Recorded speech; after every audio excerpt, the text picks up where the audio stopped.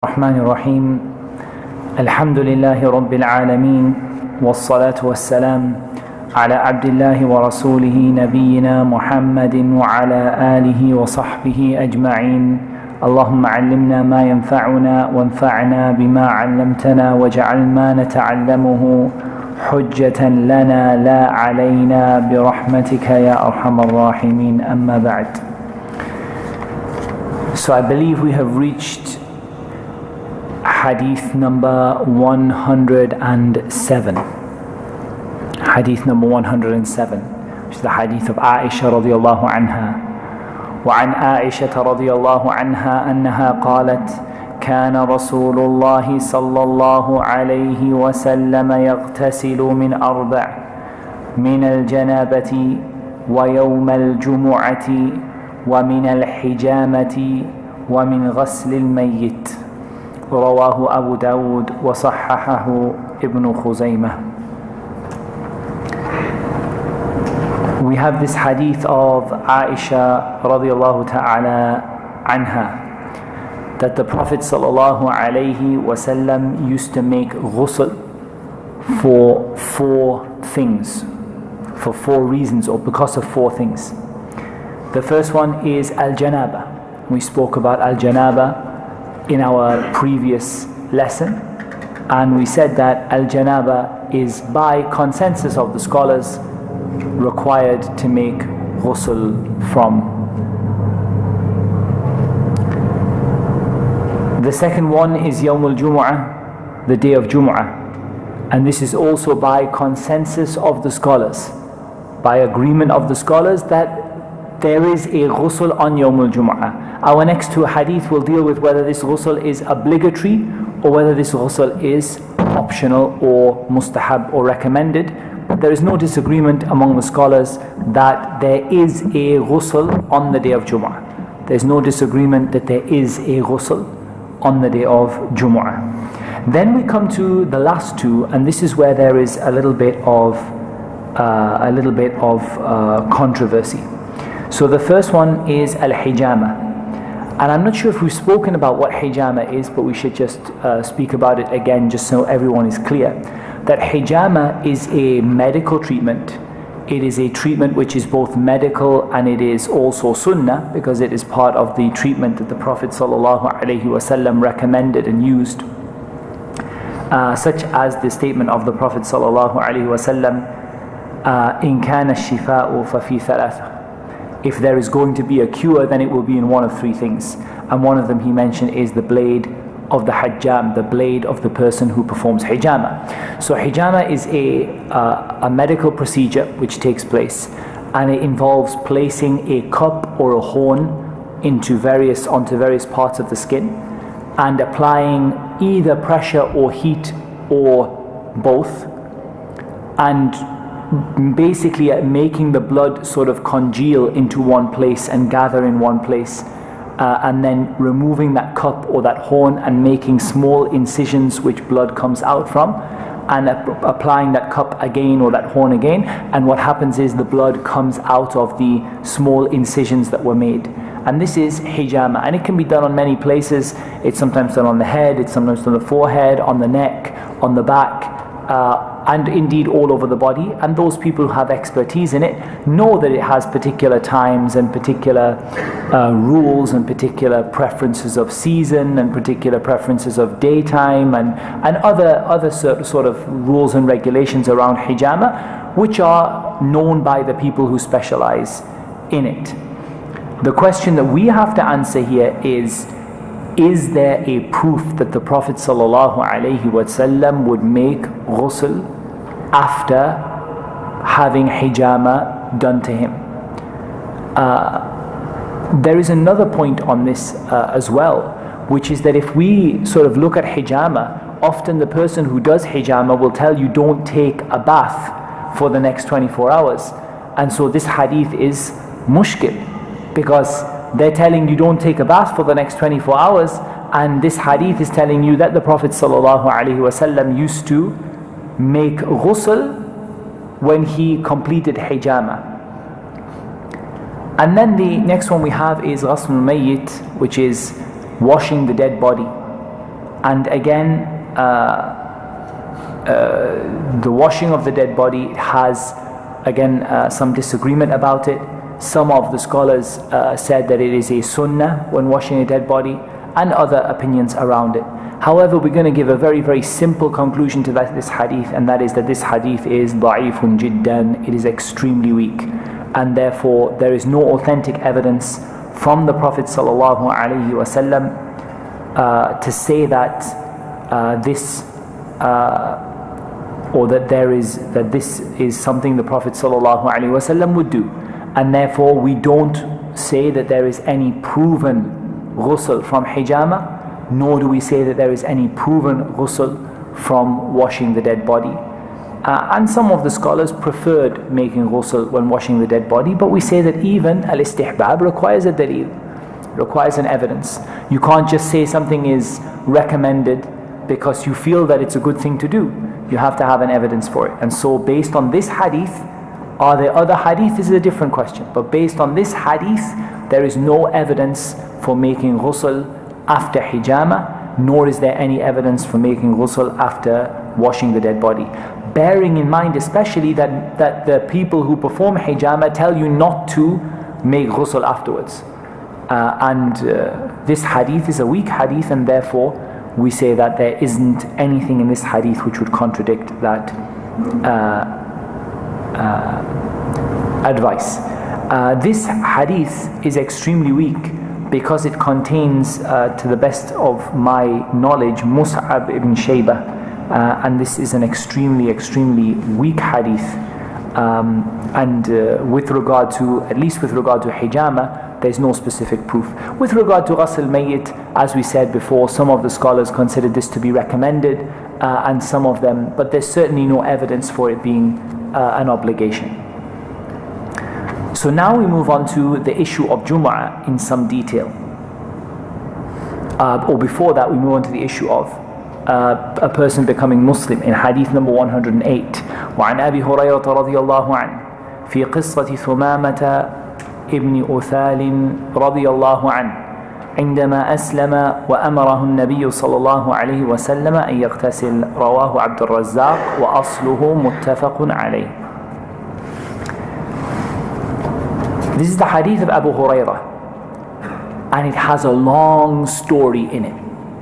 And this long story in it is the story of Thumama ibn Uthal radiyallahu ta'ala anhu ardah, who was one of the or he was the Sayyid of Bani Hanifa from Al-Yamama. He was one of the chiefs of Banu Hanifa, which are the chief of the tribe, this tribe from Al-Yamama. He had set out for Umrah when he was taken prisoner by the Muslims and taken to Medina. And when he was taken to Medina, he was tied up against one of the pillars in the masjid. And the Prophet ﷺ would go by him, and every time he would go by him, he would say, "Ma indaka ya Thumama?" What do you have to say, O Thumama? And Thumama would say the same three things every single time. He would say something to the effect of, and I'm going to roughly translate what he said, something a lot to the effect of that: if you show me leniency, or if you are generous to me, you will find me to be grateful. And if you kill me, you will kill someone who has many sins. Yani I will be deserving whatever you do to me, I will be deserving of it. And if it is wealth that you want, then take whatever you wish. And again, the Prophet ﷺ would leave him, and he was left for a number of days. When the Prophet ﷺ would pass by him, he would say, "Ma indaka ya Thumama?" What do you have to say, O Thumama? He would say, if you show me sort of generosity, then you're showing generosity to someone who will be grateful. And if you decide to take your revenge against me, then, or you decide to kill me, then you will do this to somebody who is deserving of it. They have sins. And if it is wealth that you want, then take whatever you wish. And the Prophet ﷺ left him for a number of time, or a length of time, until he said, "Atliq Thumama," let Thumama go. So they untied Thumama. And in the authentic narration, Thumama went to one of the areas on the side and he made ghusl and he said, "Ashhadu an la ilaha illallah wa ashhadu anna Muhammadan Rasulullah." I bear witness that Allah is there is no God worthy of worship except Allah, and that Muhammad is the messenger of Allah. Note in the authentic narration, Thumama made ghusl without speaking to the Prophet sallallahu alaihi wasallam. Then after that, Thumama made Umrah as a Muslim, and he said to the people of Makkah, "O people of Makkah, there will not come to you even a single piece of, or a single seed of grain unless the Prophet ﷺ gives his permission." So he was responsible for a great deal of good that happened, because the people of Makkah used to rely upon the grain that was coming from his people and his tribe. And after he became Muslim, he said, "There will not come to you a single seed of grain until the Messenger of Allah ﷺ gives his permission." The key thing that we have to deal with in our chapter on ghusl is whether or not Thumama was commanded to make ghusl, or whether or not Thumama made ghusl from his own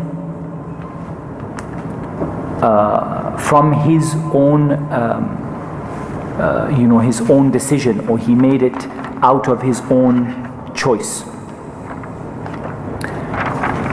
And we have to understand that in the authentic narrations of this story, like Al-Hafidh ibn Hajar said here, he said, when Thumama became Muslim, the messengers of the Prophet ﷺ commanded him to make ghusl. This was narrated by Abdul Razzaq as-San'ani, the teacher of Imam Ahmad. And he said, the original story is muttafaqun alayh. The original story is present in Al-Bukhari and in Sahih Muslim.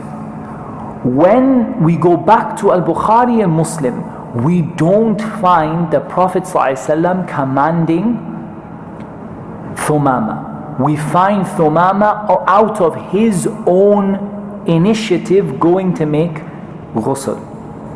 And so, bearing in mind that this hadith has a weakness in it, it's not a strong hadith. The scholars differed over this issue, and they had three different opinions. The first opinion is that it is obligatory for every new Muslim to make ghusl. And they based this upon this hadith of Thumama and upon other ahadith of various Sahaba making ghusl when they became Muslim. The second opinion is that it is not obligatory. And they said all of the ahadith regarding this do not come out of being in one of two situations. Either they are weak, or either they are about individuals from the companions. Afrad, any one person here, one person there. But is there any evidence that the companions en masse used to make ghusl when they became Muslim? Not a shred of evidence. One companion here, 3 years later, one companion there. If the ahadith are authentic, then they are speaking about Sahaba acting on their own initiative, and there is not a single one of them that authentically proves the Prophet ﷺ ever commanded any of the Sahaba to make ghusl when they became Muslim. But they said it's permissible. If he wants to make ghusl, he can make ghusl. If he wants to make ghusl, he can do so, but it's not a part of Islam that when you become a Muslim you have to make ghusl.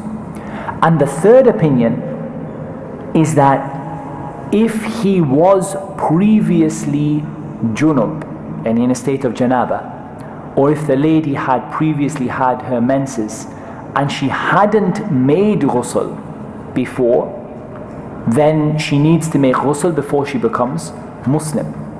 What did the second group reply to that? They said the hadith of the Prophet ﷺ that Islam wipes out what came before it.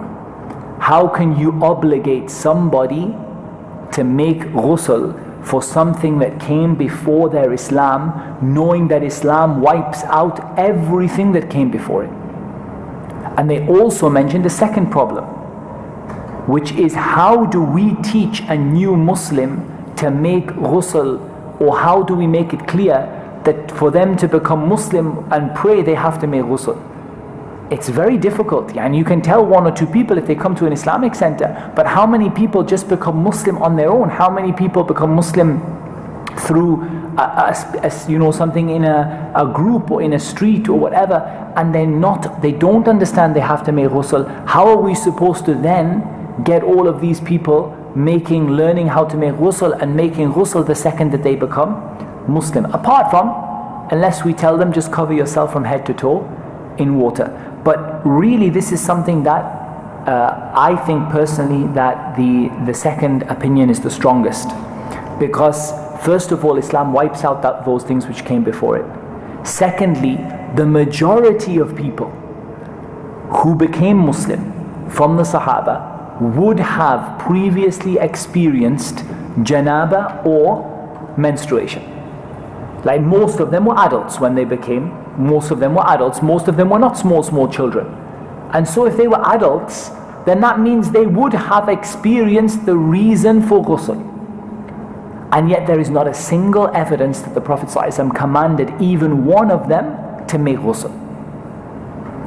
Therefore we say that it is not obligatory for the person who becomes Muslim to make ghusl, and even if they had a reason to make it, that reason is wiped out by their becoming Muslim, because the Prophet ﷺ said, do you not know that Islam wipes out what came before it? And there's no harm in them making ghusl, or there's no harm in us saying it's allowed for them, and there's no harm in us saying to them that it's nice if you go home, take a bath, prepare yourself for the prayer. But reaching that to the level of wujub, or it being wajib, is definitely something which has, and we would say fihi nadar, it has a criticism about it. It is open to criticism. We then come to two ahadith regarding the day of Jumu'ah. Our first hadith, hadith number 109, وعن أبي سعيد رضي الله عنه أن رسول الله صلى الله عليه وسلم قال غسل الجمعة واجب على كل محتلم أخرجه السبع. From Abu Sa'id radiallahu anhu, that the Messenger of Allah sallallahu alayhi wasallam said, the ghusl of Jumu'ah, making ghusl on the day of Jumu'ah, is obligatory for every muhtalim. Muhtalim is from al-ihtilam, and al-ihtilam means to have a wet dream. So muhtalim is somebody who has a wet dream. However, the meaning of muhtalim here doesn't mean someone who has a wet dream on the day of Jumu'ah, but it means someone who habitually has them, i.e. someone who reaches puberty. So the meaning of muhtalim here is somebody who has reached the age of having a wet dream, and not a person, because some of the people may understand ghusl on the day of Jumu'ah is wajib upon everyone who wakes up having had a wet dream. But we've understood that this is wajib anyway. It's wajib on Jumu'ah, and it's wajib on Thursday, and it's wajib on Wednesday, and it's wajib on Sunday. So there is nothing special about Jumu'ah here. However, the meaning of muhtalim here, and this comes in the Quran as well, is that the word muhtalim is used for the one who reaches puberty. Balagh al-hulum, when they reach al-hulum, when they reach the age of having these kind of dreams, i.e. the age of puberty. I'll read you the second hadith so that we understand the mushkil, because this hadith has a problem. And that is hadith number 110. وعن سمرة رضي الله عنه أنه قال رسول الله صلى الله عليه وسلم من توضأ يوم الجمعة فبها ونعمت ومن اغتسل فالغسل أفضل رواه الخمسة وحسنه الترمذي. From Samurah radiallahu anhu, that he said, the Messenger of Allah sallallahu alaihi wasallam said, whoever makes wudu on the day of Jumu'ah, فَبِهَا وَنِعْمَتْ. فَبِهَا وَنِعْمَتْ is an Arabic expression which means that it is sufficient for them, and what an excellent thing it is to do. Ni'mat is from the verb ni'ma, and this means for it to be, it's something praised, it's thana, it's to mean to praise something. So you say, for example, ni'ma rajul, what an excellent man he is. And so فَبِهَا وَنِعْمَتْ فَبِهَا يعني biha, it is sufficient. It is sufficient for them. It's enough for them, or it's enough, it's sufficient for them to suffice their obligation in terms of the state of Allah. وَنِعْمَتْ, and what an excellent thing it is to do. وَمَنِ اغْتَسَلْ, and whoever performs ghusl, فَالْغُسُلُ أَفْضَلُ, ghusl is better. And this is narrated by al-khamsa, the five, yani the four sunan and musnad, and Imam Ahmad in his musnad, وَحَسَّنَهُ التِّرْمِذِي, and the Tirmidhi said it is hadithun hasan. So here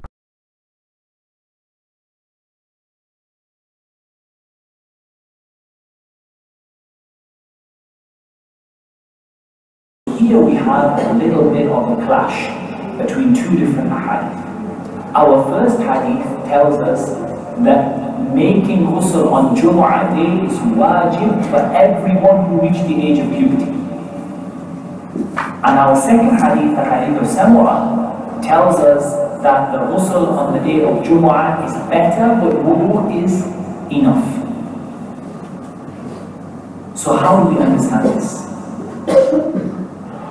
First of all, let's just understand some of the background to the hadith. First of all, Ghusl al-Jumu'ah, the ghusl on the day of Jumu'ah, is what we call in Arabic إضافة المسبب إلى السبب. It's where you effectively are calling it the ghusl of Jumu'ah, because Jumu'ah is the reason why you make the ghusl. It's not called the ghusl of Jumu'ah for any other reason, except that Jumu'ah coming is the reason why you make it. So the reason it's called Ghusl Jumu'ah, the ghusl on the day of Jumu'ah, is because Jumu'ah is the reason why you make the ghusl at that time. The next thing that we have to cover is, what does the word wajib mean in the Arabic language?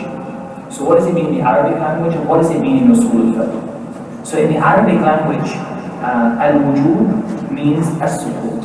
It means for something to fall down onto the ground, or for something to fall down. That is what al-wujub means, and from this is the statement of Allah Azza wa Jalla, فَإِذَا وَجَبَتْ جُنُوبُهَا. If these animals fall down with their sides on the ground, wajabat, yani when it falls down with its sides on the ground. So you slaughter the animal, and then the animal falls over, or the animal sort of rests on the ground. This is the meaning of wajib in the Arabic language. And from this is al-wajba, which is the sound of something when it falls. The sound of something crashing down, or the sound of something falling down.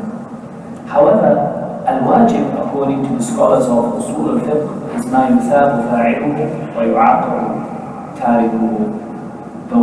It is the action or the action which, if you do it, you are rewarded, and if you leave it, you are punished. So let's just remind ourselves of the different levels of action in Islam, the different types of, the different rulings, the different ahkam. First of all, we have wajib. And for now, we can consider wajib and fard to be the same thing. Broadly, according to the Jumhur, wajib and fard are the same thing. According to the Hanafis, there is a slight difference. And sometimes there is a difference for the rest in things like Hajj and Salah and stuff like that. But generally, fard and wajib mean the same thing for now. Let's just, to keep it simple, we'll keep fard and wajib to mean the same thing. So, fard and wajib is, if you do it, you get rewarded. And if you leave it, you get punished. Okay, what about mustahab, something which is recommended? So that is ma yuthabu fa'iluhu wa la yu'aqabu tarikuhu. It is the one that if you do it, you get rewarded, and if you don't do it, you don't get punished. If you leave it, you don't get punished. And then we have al-makruh for now. We'll come to al-mubah at the end. Al-makruh, which is the opposite way around. مَا يُثَابُ تَارِكُهُ وَلَا يُعَاقَبُ فَاعِلُهُ. The one who leaves it is rewarded, and the one who does it isn't punished. And then you have the haram, which is the exact opposite of the wajib. مَا يُثَابُ تَارِكُهُ وَيُعَاقَبُ فَاعِلُهُ. The one who does it gets punished, and the one who doesn't do it gets rewarded. And then the mubah is the one that has neither any reward in it, nor does it have any punishment in it. It is simply permissible. So you have obligatory, recommended, permissible, disliked, and forbidden. Here we're talking about wajib. And when you look at the hadith doesn't seem like it's talking about something linguistic. You know, fell down on the floor or lie down on the floor. It doesn't seem like to be anything like that. The hadith is quite clearly speaking about al-wujub al-shar'i. Therefore, it's indicating to us when we first read the hadith, hadith number 109, when we first read this hadith, the hadith of Abu Sa'id, it indicates to us that it's an obligation to make ghusl yawm al-jumu'ah. So as you can imagine, the scholars of Islam differed over this in 3 different opinions. I'm always amazed when this happens, because whenever you think that, you hear 2 hadith with 2 different opinions, and then you hear 3 opinions from the scholars, you always think, where did the 3rd one come from? Because obviously there is an opinion you have to make ghusl, and obviously there's an opinion you don't have to make ghusl. But what is the 3rd opinion? So in any case, the first opinion is wajib. Any guesses for who held this opinion from the madhahib?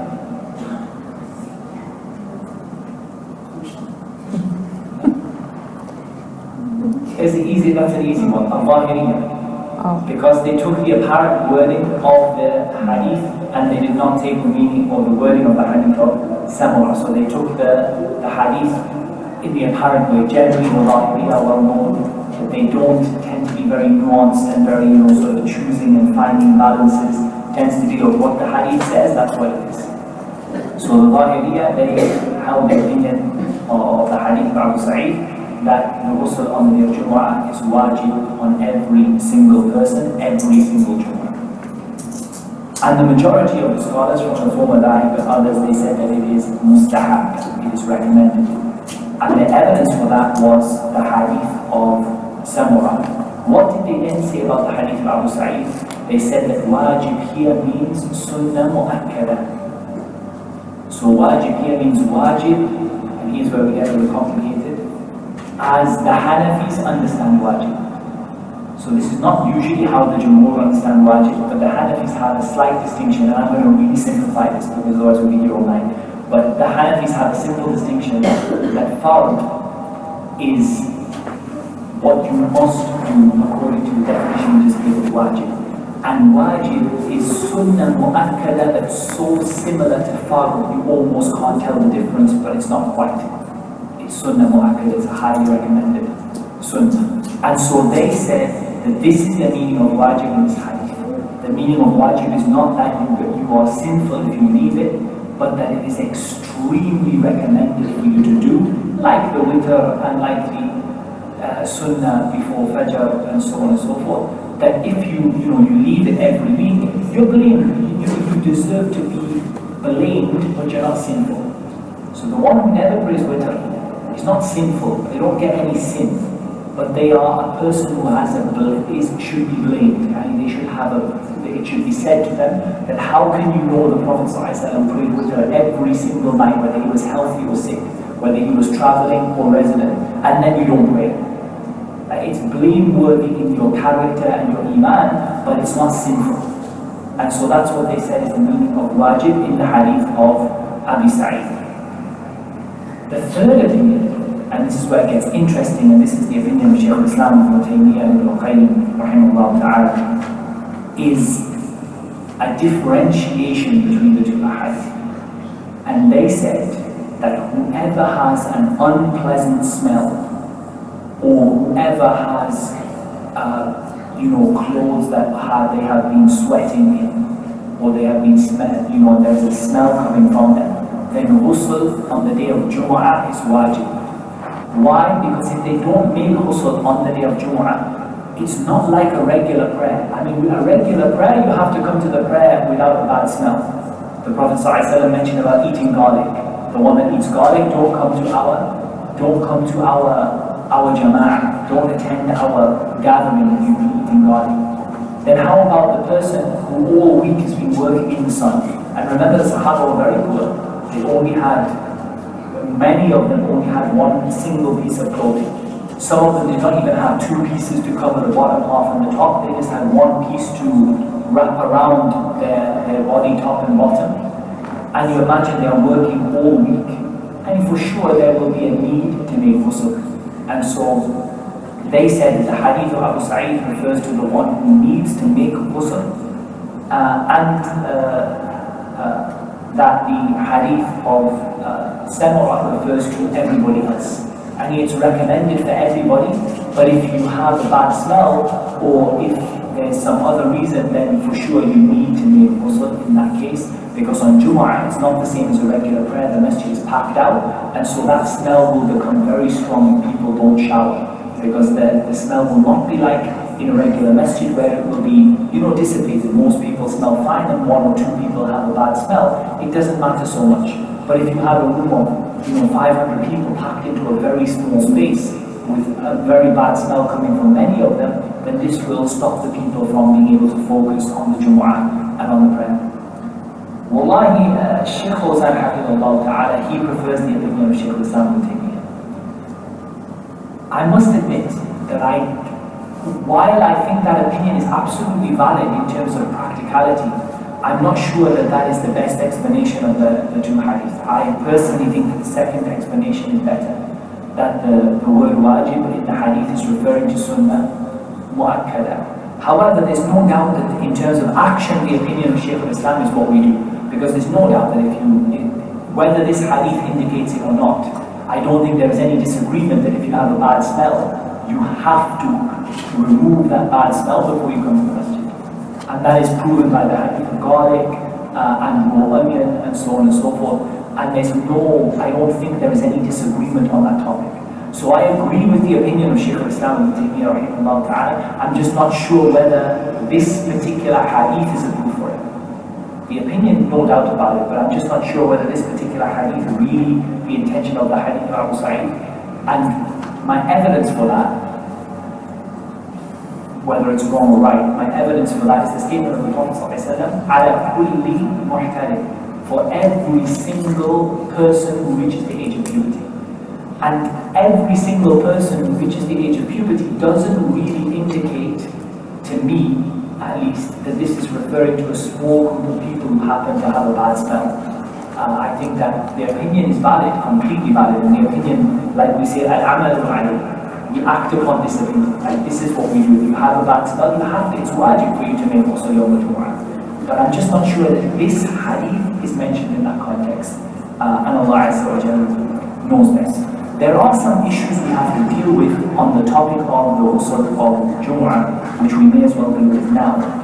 From them are the issue of when we make the ghusl on the day of Jumu'ah. These ahadith don't specify a time. So the ahadith don't say it has to be in the morning, or it has to be after Jumu'ah, or before Jumu'ah, or that it has to be, what about if it's on a Thursday night, because of course Jumu'ah begins at Maghrib on the night before and finishes at Maghrib on the Friday. So do we have flexibility to make it whenever we want? There is some evidence that the best time, and some of the scholars said the right time to make ghusl on the day of Jumu'ah is immediately before leaving the house to go to the masjid. And there is a number of reasons for this. One of them is the hadith of the Prophet ﷺ, Man ata Jumu'atan falyaghtasil. Whoever is on their way to Jumu'ah and is setting out to Jumu'ah, let them make ghusl. And there is also a number of other hadith. And the fact is that we when we look at it, this is the time when it's the most beneficial. However, many of the scholars said any time after sunrise, and some of them said after Fajr. So there's a wide sort of range of opinions in there.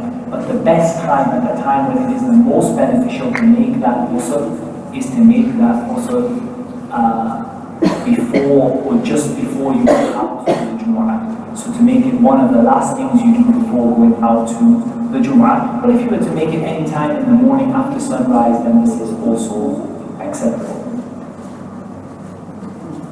There is another issue as well on that, and that is that for those who are married, it is recommended for that ghusl to be a ghusl from janaba. So it is recommended for a man to be intimate with his wife on the day of Jumu'ah before making that ghusl. And that is based on a number of evidences from the Hadith, man ghassala wa ghtasala. And some of the scholars said the word ghassala means to make someone else make ghusl. And whoever causes his wife to make ghusl and makes ghusl. وَبَكَّرَ وَابْتَكَرَ. And he comes early and he strives in that coming early. He gets out of the house early and he comes to the house early. وَدَنَا مِنَ الْإِمَامِ فَاسْتَمَعِ إِلَيْهِ. And he goes near to the Imam and listens carefully to him. And the Hadith has a number of rewards for doing so, in terms of forgiveness and so on and so forth. So it's there is an evidence that that ghusl is recommended to be a ghusl from janaba. And Ibn al-Qayyim mentions a reason for this. Ibn al-Qayyim rahimahullah ta'ala, he said that the reason for this is that Jumu'ah is a day when everybody goes out. Okay, it's a day when women go out, because a woman is allowed to attend the Jumu'ah prayer in the masjid. And it's a day when, if you're going to see something you shouldn't, it may well be on the day of Jumu'ah. And that still applies to us today. That still applies to us today.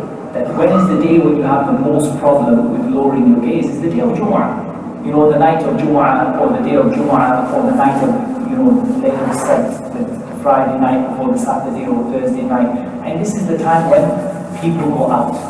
And so, you sort of taking advantage of the rights of the husband or the rights of the spouse in that regard is definitely better for you to be able to lower your gaze, and better for you to be able to go to the Jumu'ah prayer and to come back from the Jumu'ah prayer without having seen anything inappropriate, or without having been affected by that.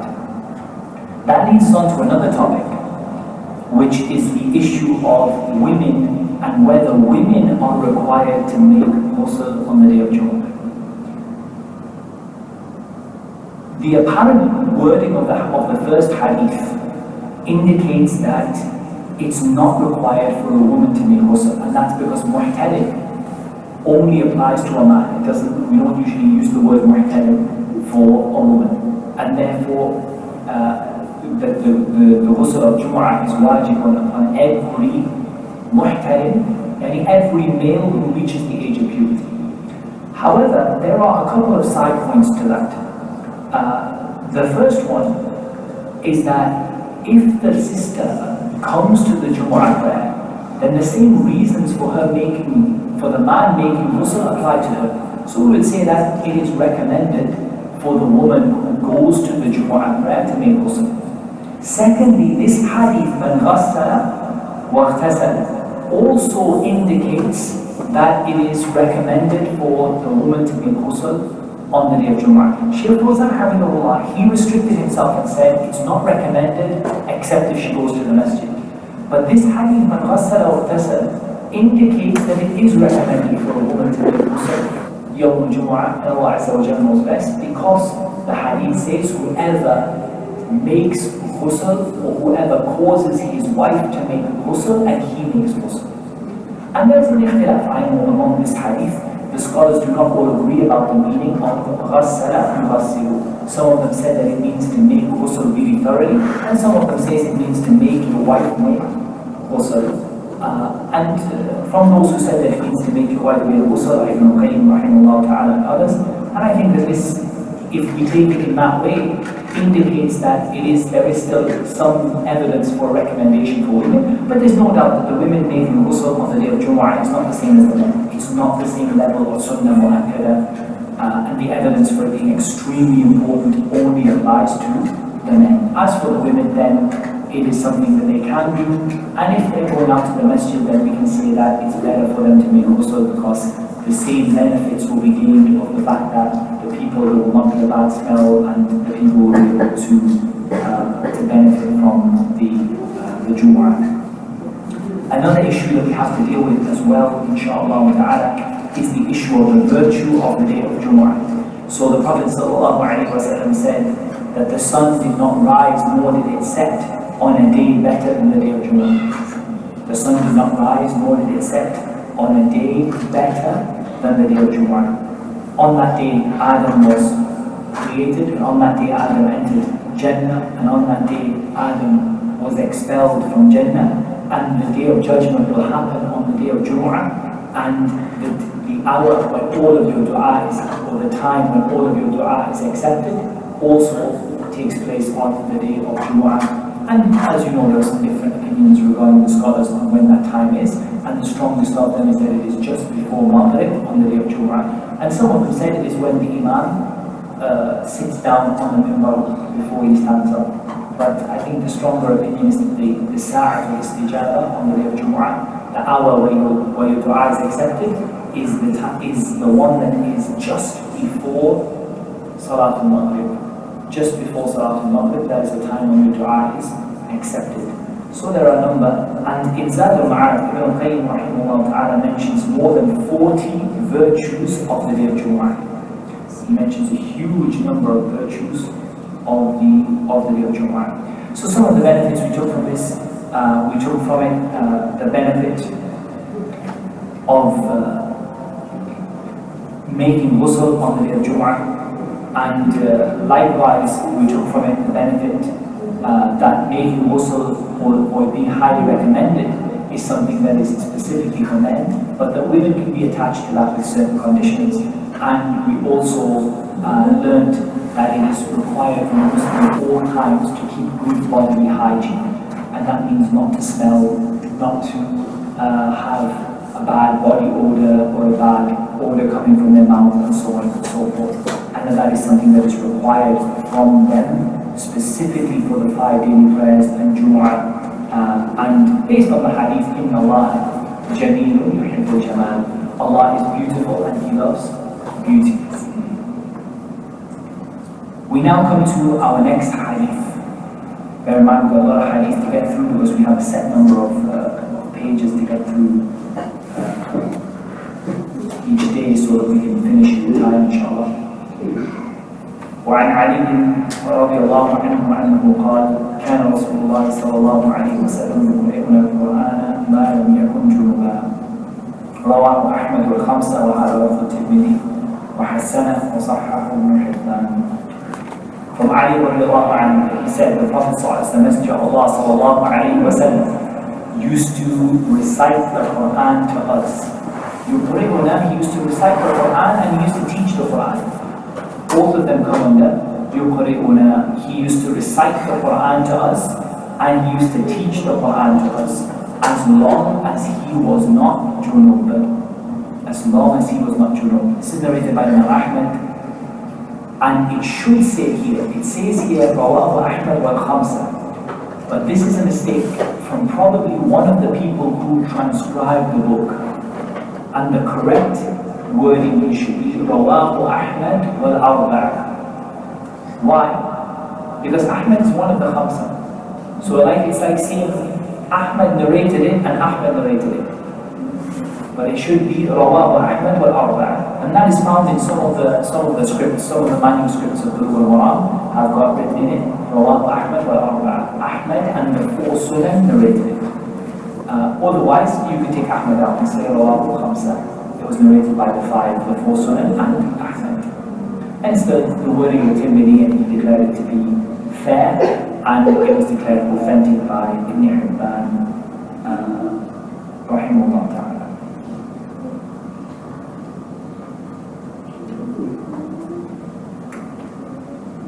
hadith deals with the issue of whether or not, or begins to deal with the issue of the things which are forbidden for the person in the state of janaba to do. So we mentioned that there are certain things that are forbidden for the person in the state of janaba to do. One of them is what is mentioned in the ayah, يَا أَيُّهَا الَّذِينَ آمَنُوا لَا تَقْرَبُوا الصَّلَاةَ وأنتم سكارى حتى تعلموا ما تقولون ولا جنبا إلا عابري سبيل حتى تغتسلوا. Allah said, "O you who believe, do not come near to the prayer while you are drunk until you know what it is that you're saying. Nor while you are in a state of janaba, i.e. do not come to the masjid while you're in a state of janaba, إِلَّا عَابِرِي سَبِيلٍ, unless you are just passing through. So you can come to the masjid and just walk into the masjid and walk out again, but don't remain in the masjid for a long time when you are junub. حَتَّى تَغْتَسِلُ, until you make ghusl." The issue mentioned in this hadith is it permissible for the person in the state of janaba to recite the Quran? Some of the hadith get to the point where the Prophet ﷺ said, فَلَا وَلَا آيَةٍ, not even a single ayah.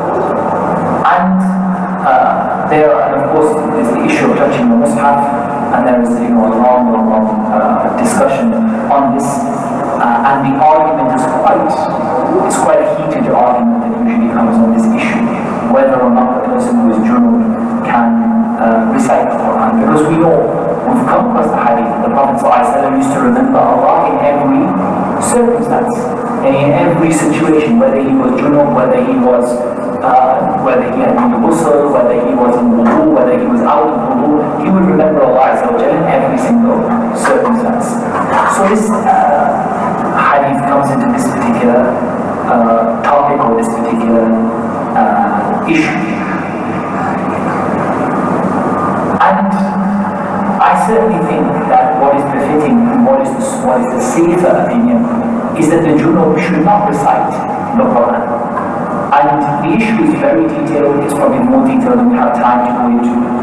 If you want to read the other opinion, then in English, I believe, if you have a look at, there's a translation of Shaykh al-Albani, his argument for the fact that the junub can recite the Quran and can touch the mushaf.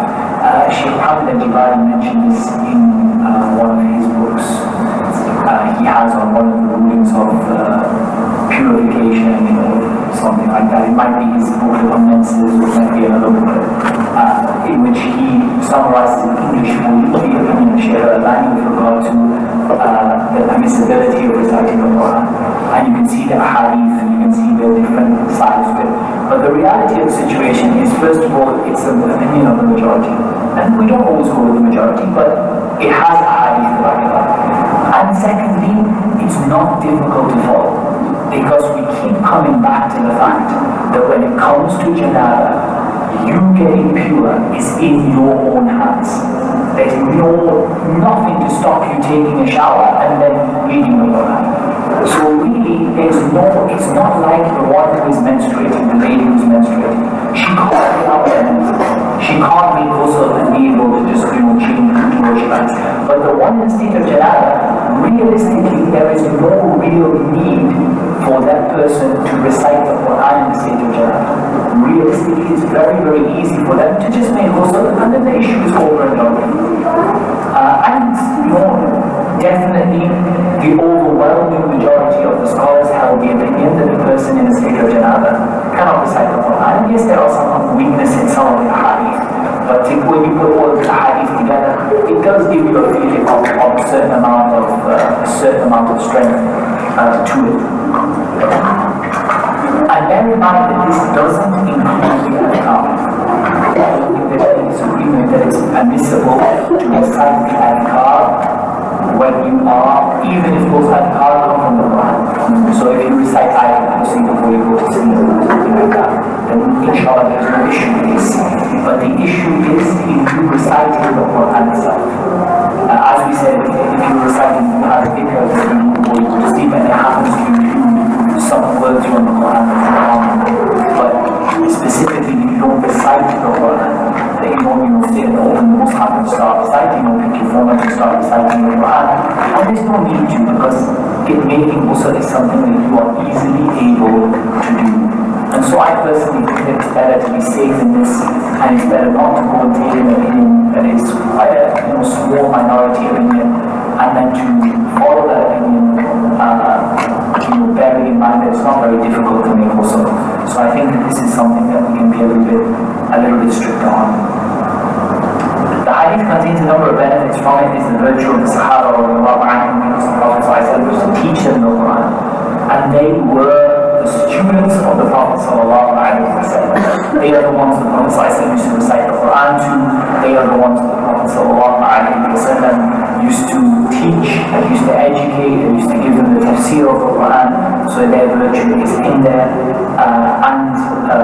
This also contains the permissibility of reciting the Quran without wudu. Because the hadith mentions janaba, and it says that all other times the Prophet will recite the Quran.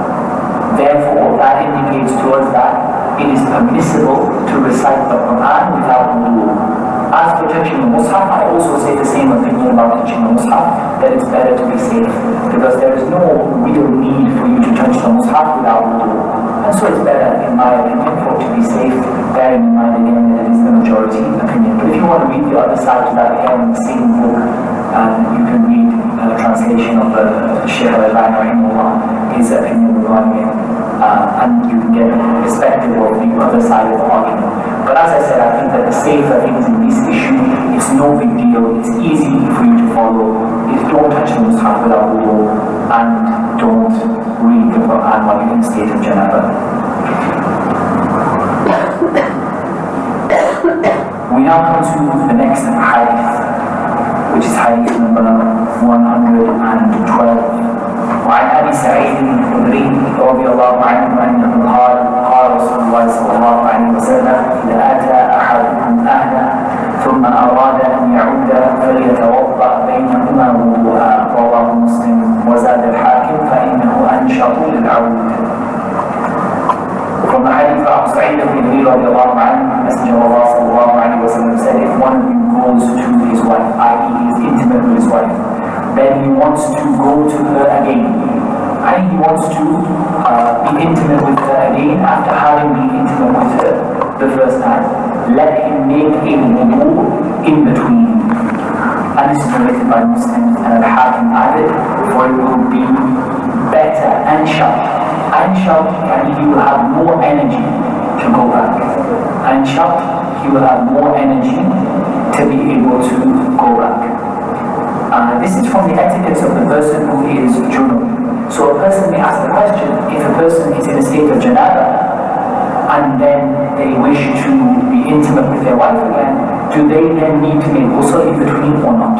So the author wants to clarify to us that they do not need to make ghusl in between, but that the sunnah is to make wudu in between, and that this will be better for them, and it will be better for them in terms of their energy and their activity. We'll come to our next hadith, which is hadith number 113. وَلِلْأَرْبَعَةِ عَنْ عَائِشَةَ رَضِيَ اللَّهُ عَنْهَا أَنَّهَا قالت كان رسول الله صلى الله عليه وسلم ينام وهو جنب من غير أن يمس ماء وهو معلول. The hadith of Aisha radiallahu anha, that she said, the Messenger of Allah sallallahu alayhi wa sallam used to go to sleep when he was in a state of janaba without touching any water. Without touching any water. And this is Al-Hafiz Hajar said, it is a weak hadith. This hadith actually is really interesting, and I don't usually give you a lot of the science of hadith when I'm teaching this class, but this hadith has something really worthwhile. And that is that a number of the scholars of later times, from the fuqaha and from the muhaddithun, declared this hadith to be authentic. And I want you to listen what Al-Hafiz Ibn Abd al-Hadi rahimahullah ta'ala said about this hadith, and what Ibn Rajab said about this hadith. Because the statement of those two is absolutely, it's absolutely, very, very strong against the people who said this hadith to be authentic. So, we'll give you the statement first of all of the statement of Ibn Abdul Hadi in Al-Muharram. He's quoting from one of the Salaf, one of the early Imams of the scholars. He's quoting from one of the later Imams who's quoting from one of the early Imams. And this Imam, he says, أجمع من تقدم من المحدثين ومن تأخر منهم أن هذا الحديث غلط منذ زمان أبي إسحاق إلى اليوم، وعلى ذلك تلقوه منه وحملوه عنه، وهو أول حديث أو ثاني مما ذكر مسلم في كتابه التمييز له في كتاب التمييز له مما حمل من الحديث على الخطأ.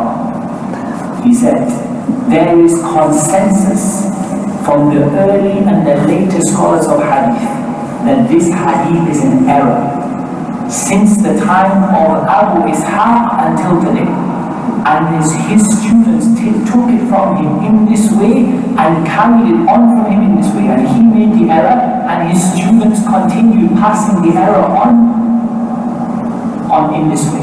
And it is the first or the second hadith mentioned by Imam Muslim in his book At-Tamyiz from the ahadith which were carried in the wrong way, i.e. they were transmitted in error. Ibn Rajab is even stricter than that. And Ibn Rajab has a huge sort of lengthy speech in which he criticizes the people who declare this hadith to be authentic. Ibn Rajab says, وهذا الحديث مما اتفق أئمة الحديث من السلف على إنكاره. This hadith is from those things which the imams of hadith from the early generations are agreed upon that it is to be rejected from Abi Ishaq. منهم إسماعيل بن خالد وشعبة ويزيد بن هارون وأحمد بن حنبل وأبو بكر بن أبي شيبة ومسلم بن الحجاج وأبو بكر الأثرم والجوزجاني والترمذي والدارقطني. وحكى ابن عبد البر عن سفيان الثوري أنه قال هو خطأ. So he mentions this long list of great scholars of hadith, from them Shu'bah ibn Hajjaj al-Wasiti, from them Ahmad ibn Hanbal, Abu Bakr ibn Abi Shayba, Ismail ibn Khalid, Al-Imam Muslim, Al-Jawzajani, Al-Tirmidhi, Al-Darqutni. All of them agree unanimously that this hadith is an error. Then he said, وقال أحمد بن صالح المصري الحافظ لا يحل ولا يحل أن يروى هذا الحديث يعني أنه خطأ مقطوع به فلا تحل روايته من دون بيان علته. He said, this hadith is not permissible for you to narrate to anyone without explaining the error that is in it. And Hafiz ibn Rajab continues. He says, وَأَمَّا الْفُقَهَاءُ الْمُتَأَخِّرُونَ فَكَثِيرٌ مِّنْهُمْ نَظَرَ إِلَى ثِقَةِ رِجَالِهِ فَظَنَّ صِحَّتَهُ وَهَؤُلَاءِ يَظُنُّونَ أَنَّ كُلَّ حَدِيثٍ رواه ثقة فهو حديث صحيح ولا يتفطنون دقائق العلم وعلم علل الحديث. ووافقهم طائفة من المحدثين المتأخرين كالطحاوي والحاكم والبيهقي. So we continue with this explanation of Al-Hafiz ibn Rajab. Al-Hafiz ibn Rajab mentions something very important. He says, some of the later fuqaha, this is something that all of these great scholars unanimously agreed on.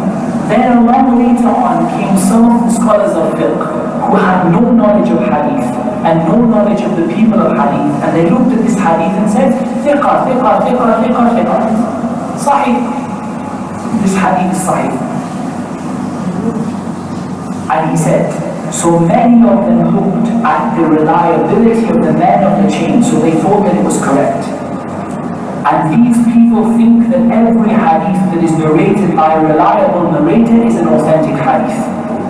And he's criticizing them, saying that these people, they think that just because the narrators are reliable, that the hadith is sahih. He says, and they do not, or they are not aware of the minute details of ilal hadith, of the ilal.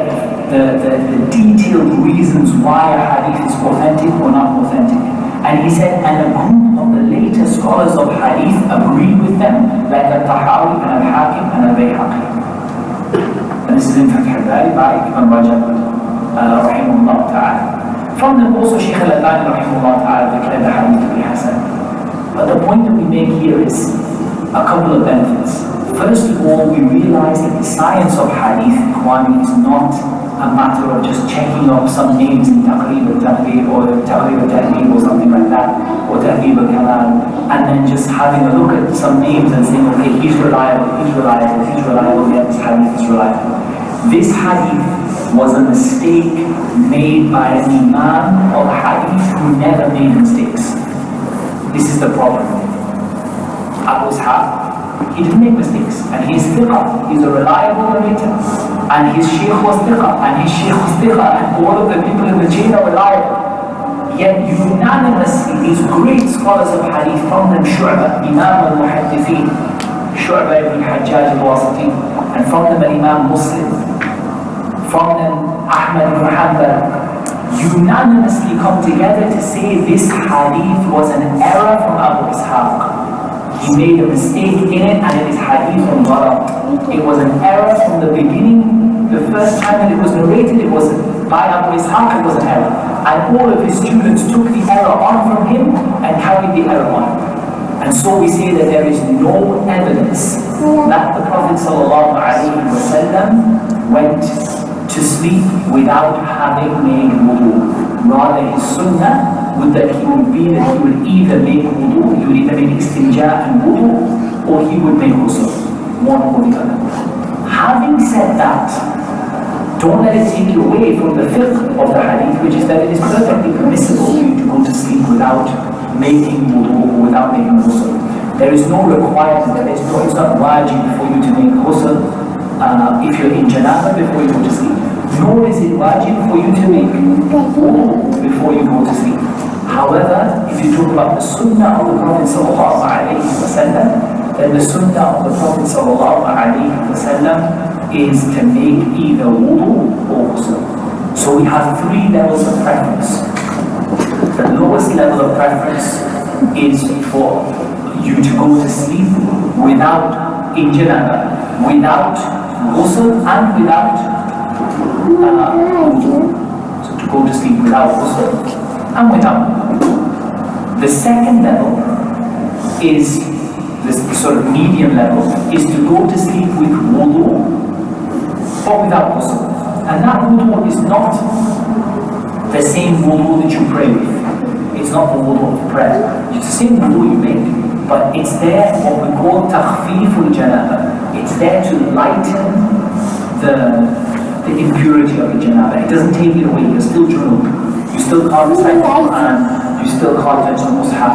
But it lightens the impurity. It makes it, at least you have washed your areas with wudu before you went to sleep.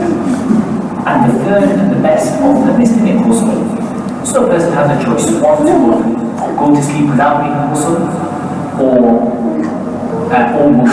go to sleep by making wudu without making ghusl, or take a ghusl and then go to sleep. All three of them are permissible. But as for the sunnah of the Prophet ﷺ, that which is narrated is only either wudu or ghusl, and it's never narrated that he went to sleep without touching any